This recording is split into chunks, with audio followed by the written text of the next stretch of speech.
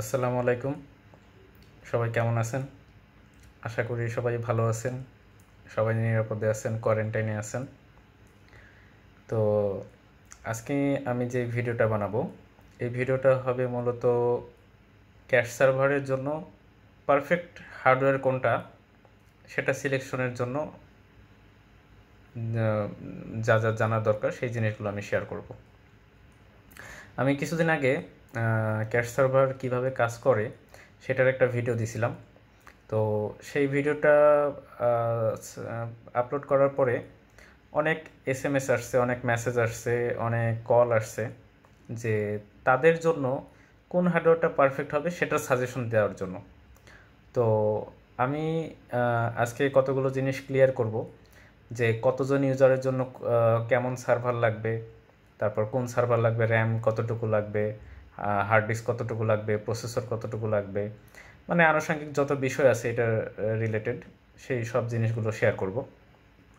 একটা cash server করার আগে সর্বপ্রথম যেটা আপনাকে মাপতে হবে যে আপনার ব্যান্ডউইথ ইউজেস কতটুকু এবং আপনার ইউজার কতজন, আপনার কতগুলো ইউজারের হিট মূলত এই সার্ভারের উপর পড়বে, এই জিনিসটাকে আগে আইডেন্টিফাই করতে হবে। সেকেন্ড যে ব্যাপারটা, যে আপনাকে একটা চিন্তা করতে হবে যে আপনার ব্যবসার বর্তমান অবস্থা কী এবং আগামী 3 বছর বা 5 বছরের মাথায় আপনার ব্যবসাটা কোন অবস্থায় যেতে পারে। সো এই জিনিসটা চিন্তা করে আপনাকে সার্ভারটা ডেভেলপ করতে হবে।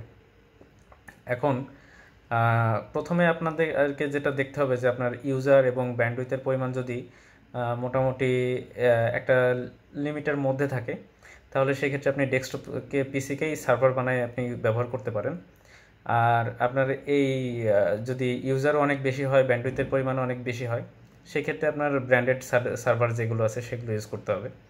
তবে ব্র্যান্ডেড সার্ভারের ক্ষেত্রে আমরা সব থেকে ভালো পারফরমেন্স পাইছি ডেল এবং আইবিএম, ডেল না, আপনার আইবিএম এবং সুপার মাইক্রো, এই দুইটা সার্ভারের সব থেকে পারফরমেন্স ভালো পাইছি। আর অন্যান্য যেসব সার্ভারগুলো আছে ডেল, এইচপি বা অন্যান্য আরও যেসব ব্র্যান্ডের সার্ভারগুলো আছে সেগুলো আসলে পারফরমেন্স এক একটার উপর আসলে ভ্যারি করে। কারণ আপনারা যে সার্ভারগুলো কিনেন এগুলো আসলে সবগুলো দেখা যায় যে রিফারবিশ সার্ভার। তো রিফারবিশ হিসাবে সুপার মাইক্রো এবং আইবিএমের সার্ভারের পারফরমেন্স তুলনামূলকভাবে ক্যাশিংয়ের ক্ষেত্রে ভালো। এখন যাদের ইউজার কম, বিশেষ করে যারা ক্যাটাগরি আইএসপি আছে, তারা আমি যেটা সাজেস্ট করব যে ব্র্যান্ডেড সার্ভারের দিকে না যাওয়াটাই বেটার। কারণ আপনি যখন ব্র্যান্ডেড সার্ভারের দিকে যাবেন তখন আপনার সার্ভারের কস্টিং বেশি, আপনার পাওয়ার কনজামশন বেশি, আপনার এটাকে রান করার জন্য একটা বড় আপনার হেভি একটা আইপিএসও দরকার। তো সব কিছু মিলে আপনার সব কিছুই আপনার কস্ট বেড়ে যাবে। আর যদি আপনি ডেস্কটপ পিসিকে সার্ভারে রূপান্তর করেন সেক্ষেত্রে আপনার দেখা যাবে যে এই হ্যাসেলগুলো আপনাকে পোহাতে হবে না, আপনার কম খরচের মধ্যে আপনার সার্ভারটা হয়ে যাবে, এটার পাওয়ার কনজামশনও কম হবে এবং এটার দেখা যাবে যে আপনার আইপিএসও খুব একটা শক্তিশালী প্রয়োজন হবে না। আপনি সাধারণত 1000 ভিএ বা 1200 ভিএর আইপিএস দিয়েও আপনি আপনার সব কয়টা সিস্টেম আপনি রান করতে পারবেন। তো এখন আসি যে যদি আপনি ডেস্কটপ পিসিকে সার্ভার রূপান্তরিত করেন তাহলে সেক্ষেত্রে আপনার প্রসেসর কোনটা লাগবে। আপনার ইউজার যদি 100 থেকে 500-র মধ্যে হয়ে থাকে তাহলে আপনার কোর i3 যথেষ্ট হবে। যদি 500 থেকে 1000-এর মধ্যে থাকে তাহলে কোর i5। আর যদি 1000 থেকে 1500 বা ম্যাক্সিমাম 2000 ইউজারের মধ্যে থাকে তাহলে সেক্ষেত্রে আপনি কোর i7 দিয়ে আপনি কাজ চালাতে পারবেন। আর সেক্ষেত্রে আপনার হচ্ছে র্যামের ব্যাপারটাতে আসি। র্যাম আপনি আসলে যত বেশি দিতে পারেন তত ভালো। আর একটা জিনিস আপনাকে আগে বলা হয় নাই, আমি ক্লিয়ার করি। আপনি যখন সার্ভার বানাবেন আপনাকে এটা চিন্তা করতে হবে যে আপনি কি এই সার্ভারটা বানানোর পিছনে আপনার মূল উদ্দেশ্যটা কি। আপনি কি ইউজারদেরকে ভালো পারফরমেন্স দেওয়ার জন্য বানাচ্ছেন নাকি কিছু ব্যান্ডউইথ সেভ করার জন্য আপনি বানাচ্ছেন। যদি হয় ব্যান্ডউইথ সেভ করার জন্য তাহলে সেক্ষেত্রে আপনার হার্ড ডিস্কের উপরে আপনাকে ফোকাস দিতে হবে বেশি। আর যদি হয় যে আপনি পারফরমেন্স ভালো দেওয়ার জন্য, যে বর্তমান তাদের যা ব্রাউজিং স্পিড তার থেকে যেন ব্রাউজিং স্পিডটা ভালো পায়, তাহলে সেক্ষেত্রে আপনাকে র্যামের দিকে আপনাকে ফোকাস দিতে হবে। আপনার র্যামের যে ব্যাপারটা, আপনাদেরকে প্রসেসরের বিষয়টা ক্লিয়ার করলাম। র্যামের ক্ষেত্রে হচ্ছে সর্বনিম্ন আপনি 16 জিবি, 32 জিবি, 32 জিবিতে আপনি ডেস্কটপ পিসির জন্য আপনি কভার করতে পারবেন। মানে আপনার মাদারবোর্ডে ম্যাক্সিমাম যত র্যাম সাপোর্ট করে র্যাম আপনার তো সেটা দেওয়াই বেটার। আর হার্ড ডিস্কের ব্যাপারটা আসি। হার্ড ডিস্ক হচ্ছে আপনার সমস্ত হার্ড ডিস্কই আপনার এসএসডি হার্ড ডিস্ক লাগবে।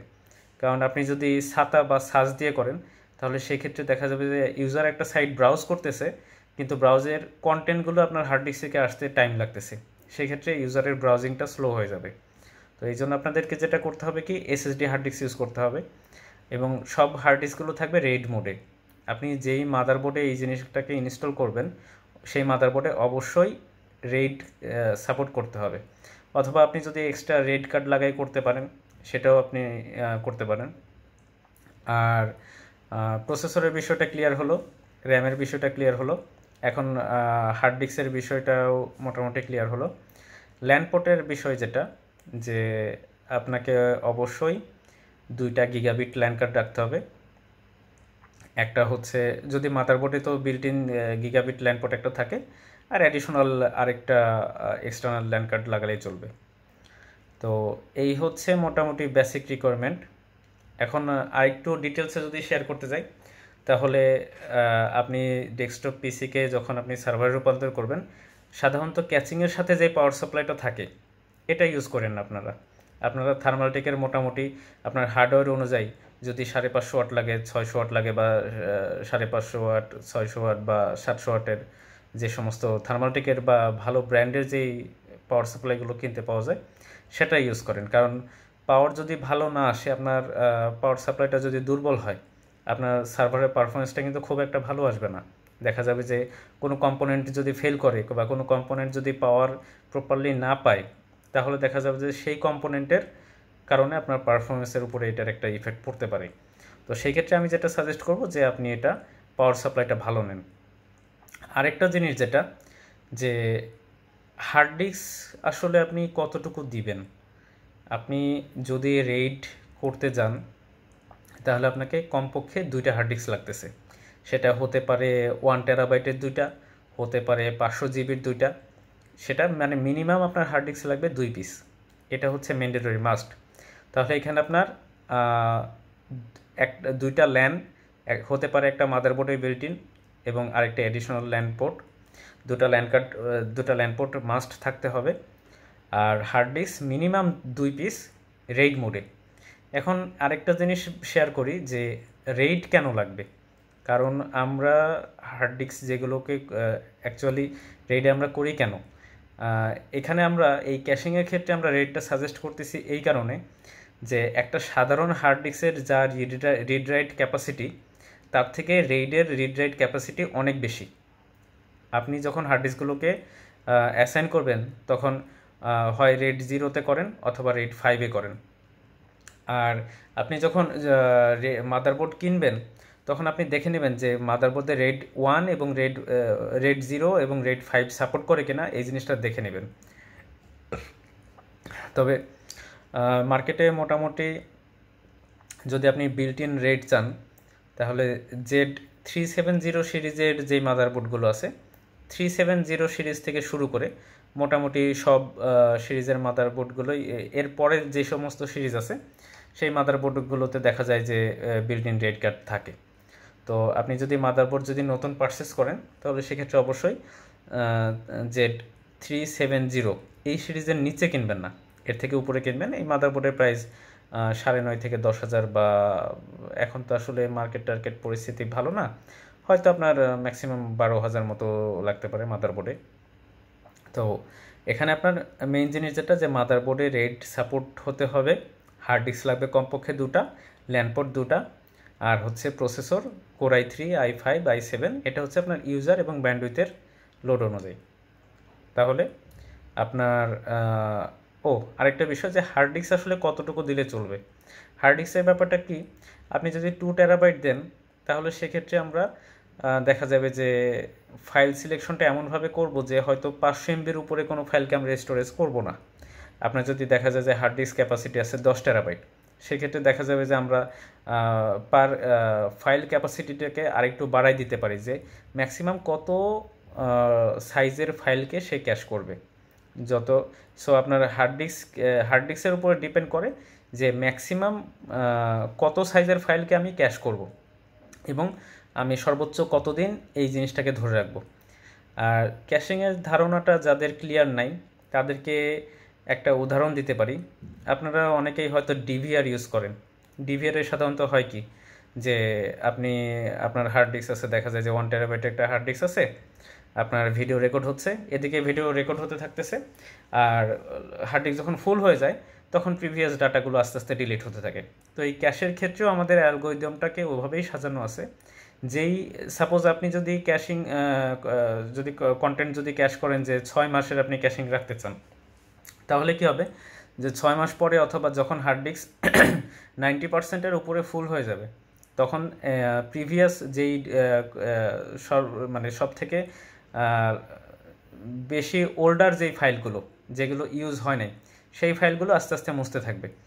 আর এখানে ডিলিটের ক্ষেত্রে আমরা দুইটা ফিল্টার করে থাকি। একটা হচ্ছে কোন ফাইলটা সব থেকে পুরানো এবং কোন ফাইলটাতে হিটের পরিমাণ সব থেকে কম, সেই ফাইলগুলোকে আমরা ফেলে দিই, যাতে আপনার স্টোরেজটার প্রপার ইউটিলাইজেশন হয়। আর একটা জিনিস যেটা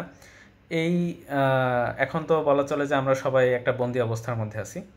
তো আমি যেটা চাচ্ছি যে আপনারা বিভিন্ন ডিস্ট্রিক্টে যেসব ক্যাটাগরি আইএসপি যারা আছেন বা যাদের নেটওয়ার্ক আসলে ছোট, যাদের এনটিটিএন কস্ট দিয়ে বিডিএক্স এবং এইচটিটিপিতে এক কথায় সব কিছু মিলে যাদের একটু কস্ট ভালোই পড়ে যায়, তারা যদি এইচটিটিপি ক্যাশ থেকে যদি কিছুটা সেভ করতে পারেন বা ইউজারদেরকে যদি ব্রাউজিংয়ে কিছুটা পারফরমেন্স ভালো দিতে পারেন, তবে আমার মনে হয় খারাপ হয় না। আর আজকের ভিডিওটা বানানোর উদ্দেশ্য এটাই যে আপনার যদি ক্যাশ সার্ভার সেটআপের যদি কোনো ইচ্ছা থাকে, তাহলে আপনার ফার্স্টে দেখেন যে আপনার কাছে রেডি কোনো ডেস্কটপ পিসি আছে কিনা। যদি রেডি কোনো ডেস্কটপ পিসি থাকে তাহলে জাস্ট একটা ল্যান কার্ড কানেক্ট করেন আর কমপক্ষে দুটা হার্ড ডিস্ক দিয়ে রেড করেন।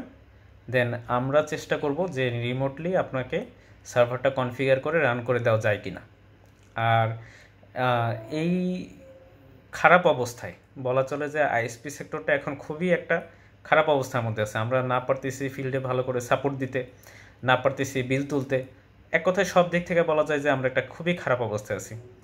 তো সেই জন্য আমরা যেটা করব যে আমরা চেষ্টা করব যদি আপনার সার্ভার রেডি করতে পারেন, আমরা রিমোটলি টেস্ট করার ব্যবস্থা করব। যদি টেস্টিংয়ে যদি সার্ভার আপনার ওকে হয়, সব কনফিগার যদি মিট করে, তাহলে আমরা যেটা করব কি রিমোটলি আমরা চেষ্টা করব আপনার সার্ভারে আমাদের সিস্টেমটা ইনস্টল করে দিয়ে আপনার নেটওয়ার্কে রান করে দেওয়া যায় কিনা।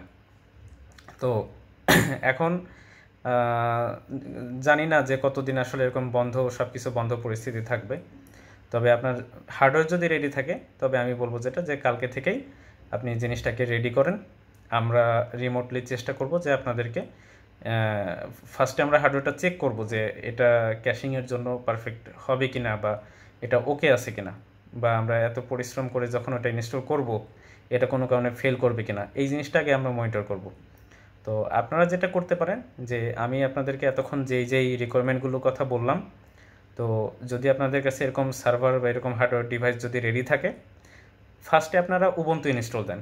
উবুন্টু ইনস্টল দেওয়ার পরে ওটাতে একটা রিয়েল আইপি কনফিগার করেন, আমাদেরকে রিমোট অ্যাক্সেস দেন, আমরা এখান থেকে কিছু স্ক্রিপ্ট রান করে দেব এবং আপনি সেটাকে মোটামুটি যতটা পারেন প্রসেসর, হার্ড ডিস্ক সব ক্ষেত্রেই কিছু না কিছু লোড দিয়ে আপনি জিনিসটাকে 24 আওয়ার রান করেন। রান করার পর দেখেন যে এটাতে উবুন্টু কমান্ড লাইনে আপনি দেখেন যে কোনো হার্ডওয়্যার থেকে কোনো ইরর মেসেজ আসে কিনা, হার্ডওয়্যারের ইরর লগগুলো চেক করেন। তো এবং আরও কিছু আনুষঙ্গিক চেকিংয়ের বিষয় আছে যেগুলো আপনারা আমাদেরকে যখন রিমোট অ্যাক্সেস দিবেন তখন আমরা সেই জিনিসগুলো চেক করে দেখব। আর একটা জিনিস হচ্ছে এতক্ষণ সব বিষয়টা ক্লিয়ার করলাম। আরেকটা জিনিস, ঢাকার বাইরে যারা আছেন আপনারা, এটা যেহেতু এইচটিটিপি, সেই ক্ষেত্রে দেখা যাবে যে অনেক ক্ষেত্রে বিডিএক্সটাও ক্যাশ হয়। তবে আপনারা যদি বিডিএক্স কন্টেন্টগুলোকে যদি ক্যাশের মধ্যে দিয়ে পাস করান, তাহলে সেই ক্ষেত্রে দেখা যাবে যে আপনার স্টোরেজ কিন্তু লাগবে হিউজ। তো আপনি চাইলে বিডিএক্স কন্টেন্টগুলোকে ইগনোর করে দিয়েও আপনার নেটওয়ার্কে আপনি এটাকে সেট করতে পারবেন। আরেকটা কমন একটা কোশ্চেন অনেকেই করে যে যেহেতু আমাদের সার্ভারটা এইচটিটিপি এবং এইচটিটিপিএস দুইটাই সাপোর্ট করে, ইউটিউবের কন্টেন্টগুলো এখানে ক্যাশ করা যায় কিনা। তো সেই ক্ষেত্রে আমি যেটা বলবো যে ইউটিউবের কন্টেন্ট আসলে ক্যাশ করা যায় না বা আমরা ক্যাশ করি না। কারণ হচ্ছে এখানে কয়েকটা কারণ আছে। ও আরেকটা জিনিস যেটা যে সার্ভার এইচটিটিপি এবং এইচটিটিপিএস দুইটাই সাপোর্ট করে, তাহলে আমরা কি আইএসপি হয়ে এইচটিটিপি এবং এইচটিটিপিএস দুইটাই কি আমরা ইমপ্লিমেন্ট করতে পারবো? তবে এখানে অ্যান্সারটা হচ্ছে যে না, আমরা দুইটা ইমপ্লিমেন্ট করতে পারবো না, আমরা শুধুমাত্র এইচটিটিপি ইমপ্লিমেন্ট করতে পারবো। আমরা তাহলে এইচটিটিপিএস আমরা কোথায় ইউজ করি? আমরা এইচটিটিপিএসটা সেখানে ইউজ করি যেমন একটা কর্পোরেট অফিস দেখা যাবে যে সেখানে 50টা 100টা বা 200টা বা 500টা পিসি আছে, যেটা তাদের বিল্ডিংয়ের মধ্যে সমস্ত পিসিগুলো সীমাবদ্ধ। তো আমরা কি করি, সেখানে আইটি ডিপার্টমেন্টে আমরা ক্যাশ সার্ভারটা সেট আপ করে এইচটিটিপি এবং এইচটিটিপিএস দুইটা এনেবল করে দিই। যারা এইচটিটিপিএস নেয়, আমরা সেলফ সার্টিফিকেট না দিয়ে আমরা কি করি যে একটা রিয়েল সার্টিফিকেট পারচেস করে সেটাতে ইনস্টল করে দিই এবং সেই সার্টিফিকেটটা যতগুলো ডিভাইস আছে ডেস্কটপ ডিভাইস সবগুলো ডিভাইসে ইনস্টল করে দেওয়ানোর ব্যবস্থা করি। যখন সেই সার্টিফিকেটটা ইনস্টল করে দেয় তখন তাদের এইচটিটিপি এবং এইচটিটিপিএস কোনোটাতে অ্যাক্সেসে এবং ক্যাশিংয়ে কোনো জায়গাতে তাদের কোনো প্রবলেম হয় না। এখন আমরা আইএসপিরা কেন পারবো না? কারণ আমাদের আইএসপি ক্ষেত্রে প্রবলেম হচ্ছে দুই জায়গাতে। একটা হচ্ছে আমাদের ম্যাক্সিমাম ইউজার হচ্ছে মোবাইল ইউজার, আর দুই নাম্বার হচ্ছে তারা সবাই রাউটার ইউজ করে। সো আমাদের এইচটিটিপিএস ক্যাশিং সার্ভার যেটা, আমরা যদি এই এসএসএল সার্টিফিকেটটাকে যদি বাম্প করিও, তাও রাউটার থাকার কারণে সেই বাম্পিংটা আসলে কাজে দেয় না, কারণ রাউটার হওয়ার পরে সেই ডিভাইসের গেটওয়েটা চেঞ্জ হয়ে যায়। দেখা যাবে যে সেই ডিভাইসে ওই রাউটারের ডিএসসিপি থেকে যে আইপিটা অ্যাসাইন হয় সেই আইপি এবং সেই তার গেটওয়েটা মোবাইল ডিভাইসে থাকে। তার কারণে এসএসএল বাম্প করলেও সেই আসলে এটা কাজে দেয় না। তো যার কারণে আইএসপি হয়ে এইচটিটিপিএস আসলে এটা সেট আপ করার মতো না। হ্যাঁ, তবে আরেকটা কাজ করা যায়। সাপোজ আপনার 500 জন ইউজার আছে, 500 জন ইউজারের মধ্যে আপনার জানেন যে 100টা ডেস্কটপ ইউজার আছে যারা রাউটার ইউজ করে না, সরাসরি ডেস্কটপে লাইন ইউজ করে। আপনি কি করতে পারেন, তাদেরকে যদি আলাদা আইপি সিরিজ করে দেখা যাবে যে আলাদা একটা আইপি ব্লক তাদের জন্য অ্যাসাইন করলেন, করে তাদেরকে যদি আপনি তাদের শুধুমাত্র তাদের জন্য আপনি যদি এসএসএল এনেবল করে রাখেন এবং তাদের প্রত্যেককে যদি আপনি সেই ডেস্কটপে যদি সেই সার্টিফিকেটটা ইনস্টল করাই দিতে পারেন, তাহলে আপনি চাইলে তাদেরকে অনেক ফ্যাসিলিটিস দিতে পারেন।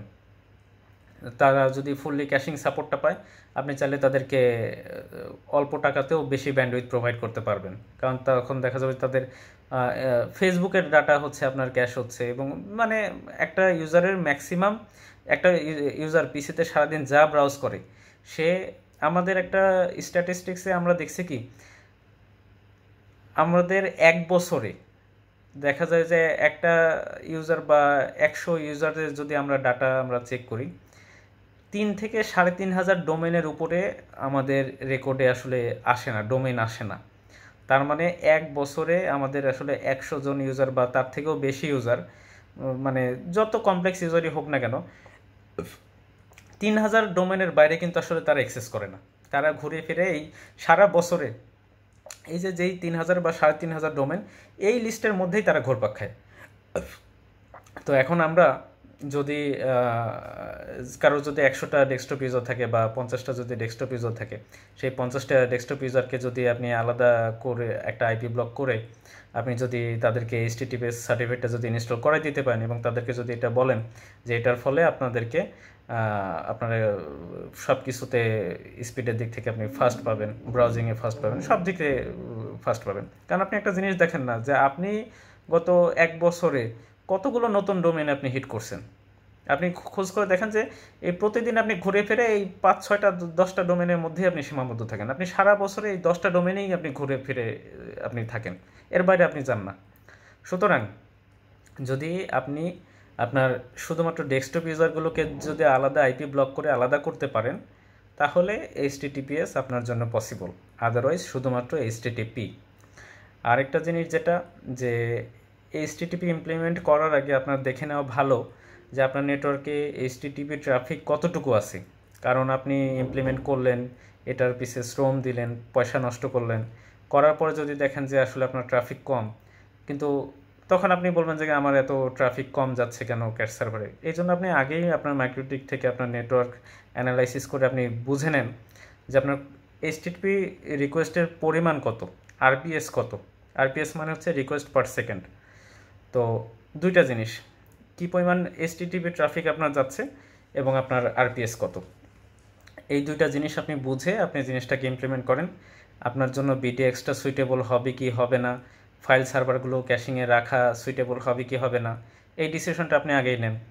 তারপরে আর একটা জিনিস যেটা, যে গতকালকে একজন আমাকে ফোন দিয়েছিল, তো হার্ড ডিস্ক আসলে কি একবারে, সাপোজ আপনার নেটওয়ার্ক যাই হোক না কেন, আপনার তো প্ল্যান হার্ড ডিস্ক অনেকগুলোকে লাগানো, এখন সবগুলো হার্ড ডিস্ক কি একসাথেই লাগাতে হবে নাকি আপনি 1 বাই 1 লাগাতে পারবেন, এটা একটা প্রশ্ন থেকে যায়। আপনি যখন হার্ড ডিস্কে রেড করবেন তখন দেখবেন যে সেখানে একটা অপশন থাকে, সাধারণত সার্ভার ব্র্যান্ডেড সার্ভারগুলোতে একটা অপশন থাকে অটো নেগোসিয়েশন। আপনি রেড করার সময় যদি নতুন যে হার্ড ডিস্কটা আপনি কানেক্ট করতেছেন সেটা যদি অটো নেগোসিয়েশনের অপশন থাকে, দ্যাট মিনস ফরম্যাট না করেই আপনার এক্সিস্টিং ড্রাইভের সাথে এটা মার্জ হয়ে যাবে। যদি এই অপশনটা থাকে তাহলে আপনি আপাতত দুইটা দিয়ে শুরু করেন, ভবিষ্যতে আপনি প্রতি মাসে বা 1 মাস 2 মাস পর পর আপনি একটা একটা করে হার্ড ডিস্ক বাড়ালেন, কোনো সমস্যা নেই। তো এই জিনিসটা আপনি যখন ইমপ্লিমেন্ট করবেন, যদি সম্ভব হয় এই জিনিসটা আপনি টেস্ট করে নেওয়াটা বেটার। তাহলে আপনি বুঝতে পারবেন যে আপনার হার্ড ডিস্কে একবারেই সবগুলো লাগাতে হবে নাকি আপনি 1 বাই 1 হার্ড ডিস্ক লাগালেও পারবেন। তো এটা গেলো হার্ড ডিস্কের ব্যাপারটা।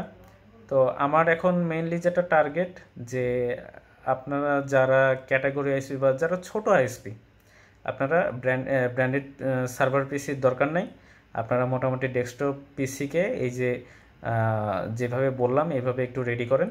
রেডি করার পর আমাদের সাথে যোগাযোগ করেন, আমাদেরকে আমাদের যে ফেসবুক পেজ আছে সেখানে মেসেজ করলে আমরা আমাদের সিরিয়াল অনুযায়ী আপনাদের সাথে কমিউনিকেট করব। আর আমরা এখন যেহেতু আসলে ঘরে বন্দি, আবার বলা চলে যে টাইমও খুব লিমিটেড, কারণ আমাদের কাছে আসলে এই রিলেটেড কোয়েরি আসে প্রচুর।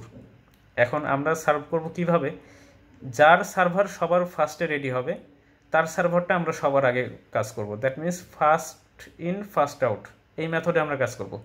যে আমাদের কাছে যারা যারা সার্ভার আগে রেডি করবে তাদেরটা আমরা আগে রিমোটলি ডেভেলপ করার চেষ্টা করব, আর যারা পরে রেডি করবে তাদেরটা সিরিয়াল অনুযায়ী তাদেরটা যখন আসে তখন আমরা কাজ করব।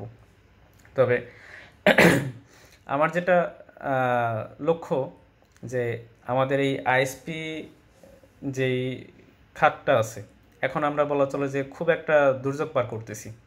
তো এই সময় আপনারা যারা ছোট আইএসপি আছেন বা ক্যাটাগরি আইএসপি আছেন, আপনাদের যাতে ন্যূনতম হেল্প হলেও যেন আপনাদের কাজে লাগে জিনিসটা।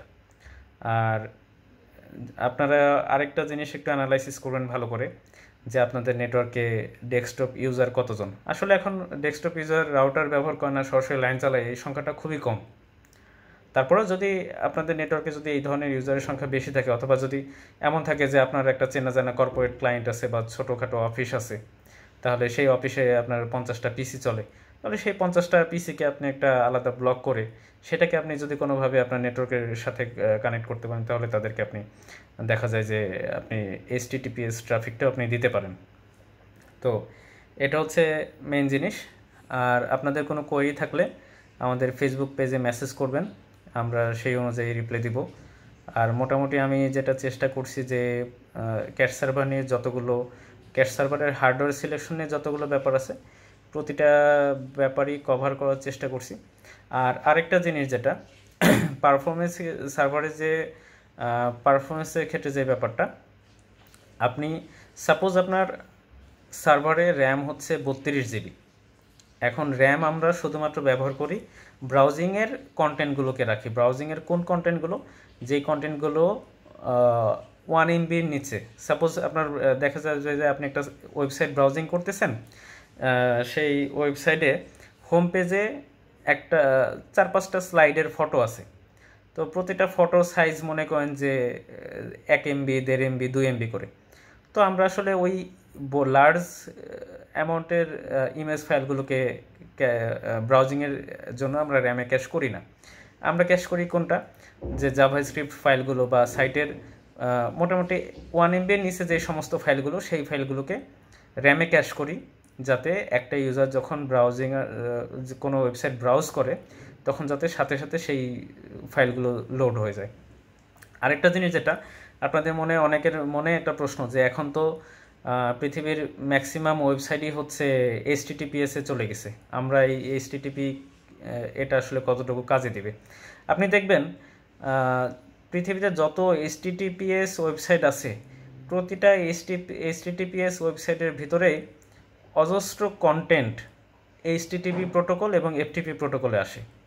আপনারা যদি এটা ডিবাগ করলে হয়তো অনেক ক্ষেত্রে দেখবেন যে অনেক HTTPS ওয়েবসাইটের মধ্যেও HTTP প্রোটোকলের ফাইলের পরিমাণ কিন্তু কম নাই, HTTP প্রোটোকলেও কিন্তু অনেক কন্টেন্ট থাকে। তো একটা HTTPS ওয়েবসাইটে যখন HTTP কন্টেন্টগুলো ক্যাশ থেকে ফাস্টার লোড হয়ে যাবে, অবশ্যই HTTPS সাইটেও কিন্তু আপনার ব্রাউজিংয়ের উপর একটা ইফেক্ট পড়বে। দেখা যাবে যে আগে যেটা 1.5 মিলি সেকেন্ড লাগতো, সেটা এখন 1 সেকেন্ডে লোড হয়ে যাচ্ছে। তো দেখা যাচ্ছে যে আপনার সব থেকে আপনার একটা ইফেক্ট আপনার ব্রাউজিংয়ের ক্ষেত্রে পড়বে। তো র্যামে যেহেতু আপনার ব্রাউজিংয়ের কন্টেন্টগুলো র্যামে ক্যাশ হচ্ছে, সেহেতু আপনার এই সার্ভারটা যত দীর্ঘদিন আপনি আপ টাইমে রাখতে পারবেন, আপনার ইউজারদের ব্রাউজিংয়ের পারফরমেন্সটা ততটা ভালো পাবে। আপনার ইউজারদের ব্রাউজিংয়ের পারফরমেন্সটা কিন্তু ডিপেন্ড করবে আপনার সার্ভারের আপ টাইমের উপরে। সাপোজ আপনি 1 মাস সার্ভারটা আপনার একটানা রানিং আছে, 1 মাসে আপনার ইউজাররা যত ওয়েবসাইট ব্রাউজ করছে তত ওয়েবসাইটের সমস্ত HTTP কন্টেন্ট আপনার র্যামের মধ্যে স্টোরেজ আছে। 1 মাস পরে আপনার সামহাও কোনো কারণে IPS একটা বাড়ি দিল, বা আপনার কোনো কারণে আপনার সার্ভারটা রিস্টার্ট হওয়া মানে কি, আপনার র্যাম ক্লিয়ার হয়ে গেল। দ্যাট মিনস 1 মাসে আপনার যত ইউজারের ব্রাউজিংয়ের কন্টেন্টগুলো আছে, সেই কন্টেন্টগুলো কিন্তু আপনার চলে গেল। সুতরাং ব্রাউজিংটা আপনার স্মুথ রাখতে গেলে সার্ভারটা আপনার এক রানে আপনি যত লং টাইম আপনি রান রাখতে পারবেন তত বেটার। আর এক্ষেত্রে চিন্তার কোনো কারণ নাই, কারণ আপনি রিস্টার্ট হলেও যেগুলো মোটামুটি ব্রাউজিংয়ের কন্টেন্ট ছাড়া ফাইল কন্টেন্ট, যেগুলো একটু লার্জ ফাইল, এগুলো হার্ড ডিস্ক স্টোরেজ থাকবে, এগুলো যাওয়ার কোনো সম্ভাবনা নাই।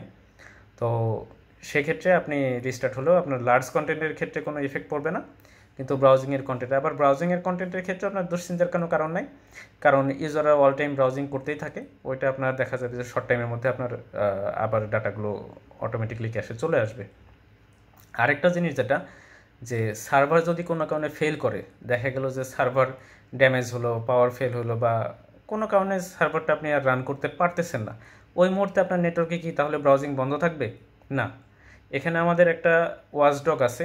ওয়াচডগটা মূলত কি করবে, ওয়াচডগটা আমরা সার্ভার এন্ডেও কনফিগার করে দেবো, আপনার নেটওয়ার্ক এন্ডেও কনফিগার করে দেবো। এই ওয়াচডগটা কি করবে, সবসময় আপনার সার্ভারকে মনিটর করবে যে আপনার সার্ভারটা স্মুথ আছে কিনা, রানিং আছে কিনা, এবং আপনার সার্ভার দিয়ে সব কিছু ঠিকঠাক আছে কিনা। যদি সব কিছু ঠিকঠাক থাকে, প্রতিটা সার্ভিস রান আছে কিনা, যদি সব সার্ভিস রান থাকে, দেন আপনার ট্রাফিকগুলোকে ক্যাশ সার্ভারের মধ্যে দিয়ে পাস করবে। আর যদি দেখা যায় যে না, ওয়াচডগটা দেখলো যে আপনার কোনো সার্ভিস রানিং নাই, ওয়াচডগটা অটোমেটিকলি রিস্টার্ট কমান্ড দিবে। যদি রিস্টার্ট কমান্ড দেওয়ার পরেও যদি আপনার সার্ভিসটা রানিং না হয়, তখন আপনার সমস্ত ইউজারের রিকোয়েস্টগুলোকে সরাসরি আপনার ইন্টারনেট ব্যান্ডউইথ দিয়ে থ্রো করবে। তাতে কি হবে, আপনার ইউজাররা টের পাবে না যে আপনার ক্যাশ সার্ভার ডাউন হয়েছে। সো আপনার সার্ভিস নিয়ে ক্যাশ সার্ভারের ক্ষেত্রে আপনার ফেল ওভার সিকিউরিটিটা আমরা ইনশিওর করতেছি। এটা আপনার নেটওয়ার্ক সাইডে এবং সার্ভার সাইডে দুই দিক থেকে আপনার মনিটরিংয়ের ব্যবস্থা আছে। আরেকটা জিনিস যেটা, যে আপনার ক্যাশ সার্ভারটা যখন সেট আপ করবেন, আপনার কমপক্ষে একটা রিয়েল আইপি লাগবে, একটা লোকাল আইপি লাগবে। রিয়েল আইপিটা থাকবে হচ্ছে আপনার ওয়ান সাইডে, আর লোকাল আইপি আপনার সব থেকে ভালো হয় যদি আপনি রিয়েল আইপি দুটো রাখতে পারেন, কারণ আপনার ল্যান্ড সাইড এবং ওয়ান সাইড দুই সাইডে রিয়েল আইপি দিতে পারলে এটা বেটার। আর আমরা আসলে এটার একটা ওয়েব কনফিগার নিয়ে আসলে কাজ করতেছি অনেক দিন ধরে, কিন্তু আসলে সেই ধরনের সময় করে উঠতে পারিনি দেখে ওয়েব কনফিগার মোডটা আমরা আসলে অতটা ইমপ্রুভ করতে পারিনি। আমরা আপনি আপনার সার্ভারে ক্যাশ সার্ভার রানিং করলে আপনাকে শুধুমাত্র হার্ড ডিস্ক মনিটর করার জন্য একটা লিঙ্ক দেওয়া হবে। ওইখানে ঢুকলে আপনি হার্ড ডিস্কটাকে মনিটর করতে পারবেন যে আপনার স্টোরেজ কী পরিমাণ ভরছে আর আপনার কী পরিমাণ ইন হচ্ছে এবং কী পরিমাণ আউট হচ্ছে, এটা আপনি আপনার মাইক্রোটিক থেকে মনিটরিং করতে পারবেন। তো এই হচ্ছে মোটামুটি সব বিষয়। আপনারা যারা যারা ক্যাশ সার্ভার বসাতে ইচ্ছুক, আপনারা আপনাদের সার্ভার রেডি করে ফেলেন এবং যত দ্রুত সম্ভব আমাদের সাথে আগে কন্ট্যাক্ট করেন। আমরা আপনার সার্ভার টেস্ট করব। টেস্ট করে যদি সব কিছু ঠিকঠাক থাকে আমরা ইনস্টলেশনের দিকে যাব। আর আমরা চেষ্টা করব রিমোটলি ইনস্টলের মাধ্যমে যদি আপনার সার্ভারটাকে রান করে দিতে পারি, দেন আমরা রিমোটলি আপনাকে সব সাপোর্ট দিব।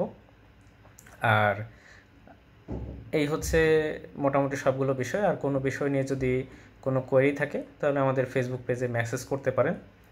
আর আমরা যে চ্যানেল থেকে ভিডিওটা আপলোড করব, যদি দেখেন যে হ্যাঁ আমাদের কন্টেন্টগুলো আপনাদের কাজে লাগতেছে, তাহলে আপনারা সাবস্ক্রাইব করে রাখতে পারেন, যাতে পরবর্তীতে আমরা কোনো কাজের জিনিস আপলোড দিলে যাতে সেটা আপনারা পান, সহজে যাতে আপনারা সেটা পান এবং সেটা যেন আপনাদের কোনো কাজে আসে।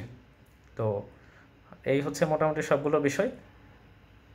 তো আজকের মতো এখানেই শেষ করছি। আর পরবর্তীতে সময় সুযোগ পেলে চেষ্টা করব যে এটা নিয়ে আরও কাজ করতে। আরেকটা ব্যাপার কি, আমি মোটামুটি পৃথিবীতে যতগুলো এই ক্যাশিং সার্ভিস প্রোভাইডার টাইপের কোম্পানি আছে সবগুলোর সাথে কম বেশি আলোচনা করছি, কিন্তু তাদের হার্ডওয়্যার সহ কারোর খরচই মানে আমাদের দেশে ক্যাটাগরি আইএসপির সাধ্যের মধ্যে না। আসলে অনেক ইন্ডিয়ান একটা কোম্পানির সাথে কথা বলছিলাম, তো সেটা তাদের কাছ থেকে সার্ভার নিয়ে সেট আপ করতে প্রায় বাংলাদেশি টাকায় 22 লক্ষ টাকা মতো খরচ একটা কোটেশন দিয়েছে। মানে তারা আমাদেরকে কোটেশনটা দিছিল হচ্ছে রুপিতে, সেটা বাংলা টাকায় কনভার্ট করার পরে যদি আমরা 18% জিএসটি ধরি তাহলে বাংলাদেশি টাকায় 22 লক্ষ টাকা আসে। তো যেটা আসলে আমাদের পক্ষে বলা চলে যেটা সম্ভব না। তো আমাদের এই ক্ষেত্রে কস্টিংয়েরটা খুবই কম। যদি আপনি এসএসএল সার্টিফিকেট ইউজ করেন সেক্ষেত্রে কিছু কস্টিং আছে, আর আমাদের সেট আপ করতে আমাদের যতটুকু আমাদের যা পরিশ্রম যায় সেই হিসাবে একটা পারিশ্রমিকটা আমরা নিই। তো এই হচ্ছে সব বিষয়।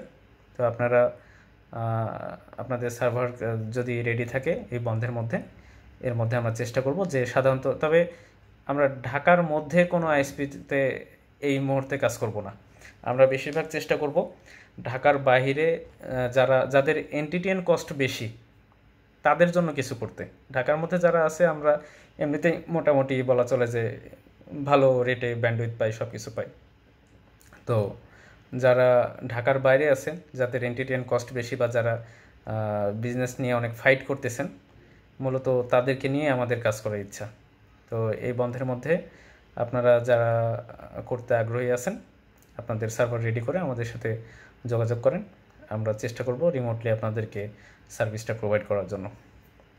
তো আজকের মতো এখানেই শেষ করতেছি। আল্লাহ হাফেজ, সবাই ভালো থাকবেন।